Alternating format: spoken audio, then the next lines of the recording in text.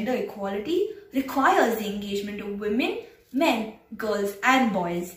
It's everyone's responsibility. Women's Equality Day is celebrated every year on the 26th of August since 1973 after the 19th Amendment of the United States Constitution came into force. This amendment ensures voting rights for everyone regardless of their gender. Now, it has become an international celebration and women across the world celebrate this day with pride. We too, as young girls of Sophia High School and future women of the world, observe this significant day as we not only express our gratitude but take pride in our foundress of the Notre Dame community, St. Julie Billiard. She started her vocation by educating girls, and ever since, the sisters of the Notre Dame community have carried on this legacy, where they with commitment not only help us girls attain academic excellence, but also provide a conducive environment and opportunities which will help us face the world with the pride of being born a girl. On this day, we celebrate our principals and teachers who have dedicated their lives in providing thousands of girls who have passed through these portals a very valuable lesson in life, that nothing can dim the light that shines within you. Thus, passing on the educational legacy in the form of one of the cornerstones, primarily being the human dignity of each person as an image of God. Here, we are given that opportunity and encouraged that women's equality should be something that we should work for until it's attained globally. They have instilled in us hope, faith and courage that we shall be able to overcome all the obstacles we face in our day-to-day lives while still maintaining our dignity and status quo. With a firm foundation on equality, we, the students of Standard 12 Science, present to you an assembly on Women's Equality Day, celebrating you and me.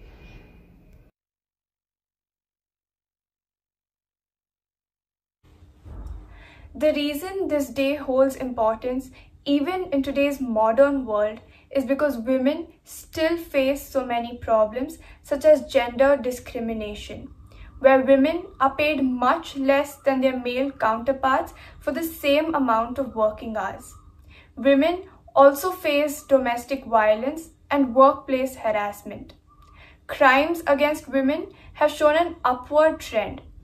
In particular, brutal crimes such as rape, dowry deaths and honor killings. We also face sexism in our day-to-day lives. These are issues that need to be tackled. And in circumstances like this, let us remember the poems written by Maya Angelou, a celebrated poet and a civil activist who beautifully wrote in two of her poems. You may write me down in history with your bitter, twisted lies.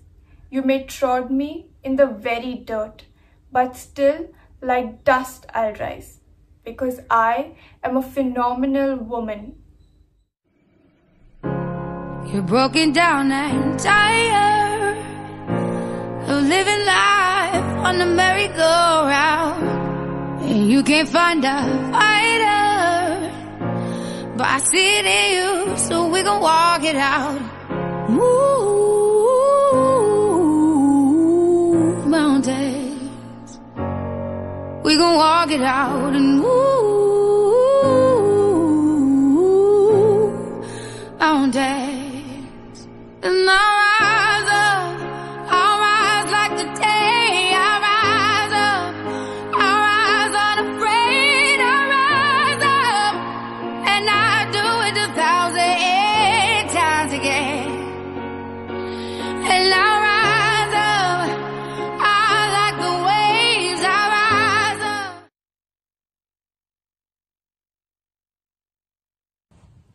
Yes. Today, let us listen to some of these phenomenal women who will be our inspiration as we tread along life's journey with the obstacles that come in our path. Michelle Obama. Almost every person has heard of her, and rightfully so. The former First Lady has done quite a bit in her term, from creating her own legacy, Let Girls Learn, which aimed at educating the 62 million girls around the world who aren't in school to openly calling out sexist politicians. Michelle Obama has never bowed down from voicing her opinions on the importance of women's equality, and in doing so has become the voice of many. She has been termed a feminist icon and serves as an inspiration for all. Sarojini Naidu, also known as the Nightingale of India, besides being a prominent figure in Indian politics, she was also known for her lyrical poems. She had played an important role in the struggle for women's rights in India. She helped in shaping the Women's Indian Association in 1970 with Annie Besant and a few others. During this period, between 1915 to 1918, she traveled to different regions in India to lecture on women's rights, social welfare of women, and nationalism. This was of great importance because women in those days were looked down on. Jane Austen.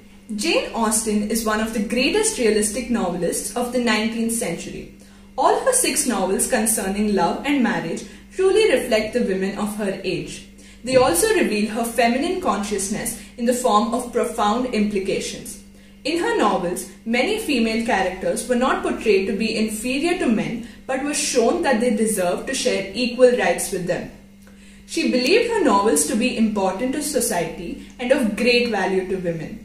Austen wrote in such a way that would do more than entertain her readers. She wrote novels that would impact them, challenge them, and force them to see the growth that their society needed. This made them question how that growth would take place. Austen saw the potential impact of a story containing a female protagonist who dared to go against the society in which she lived. Whether she knew the impact that her stories would still have in today's society or not will remain a mystery. However, what she did know was that her novels would serve as a wake-up call for her readers. Emma Watson described equality of women as the belief that men and women have equal rights and opportunities. It is a theory of the political, economic, and social equality of sexes. She was appointed as a UN Women Goodwill Ambassador in 2014 and served as an advocate for UN Women's He for She campaign that promotes gender equality. At just 24 years of age, Emma had already been involved in the promotion of girls' education for several years and previously visited Bangladesh and Zambia as part of humanitarian efforts. She has worked to promote fair trade and organic clothing and served as an ambassador for CampFed International, a movement to educate girls in rural Africa. Malala, who defied Taliban's ban on girls going to school, said she realized that education was not just about reading books, but about the empowerment of women. At age 17, she became the youngest person to receive the Nobel Peace Prize. On accepting the award, she said that this was not just for her. It was for all those forgotten children who want education. It was for all those frightened children who want peace. For her, gender equality is something that should not be objected. Today, the Malala Fund is an organization that empowers young children to achieve their potential and become strong and independent leaders in their own countries. Funding education projects in 6 countries and working with international leaders, the Malala Fund joins local partners to invest in innovative solutions and advocates globally for quality secondary education for all girls. These leaders have indeed passed on from generation to generation that women have started to embark on this journey that would establish themselves no inferior to their male counterparts. So today, we the privileged lot stand on this foundation laid by the women from our past and our present. On this blessed day, we pray for all the women. Bless them, Lord, with abundant joy and good health. We especially pray for those women who are hurt by this world. May your presence strengthen them. May they find refuge in your word.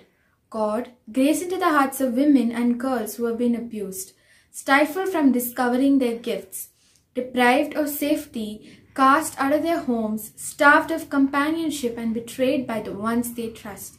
May women around the world be the masters of their future, not held back by the shackles of society.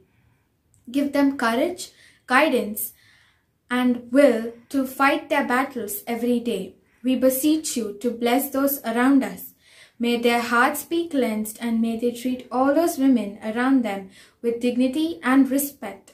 This we ask in your holy name. Amen.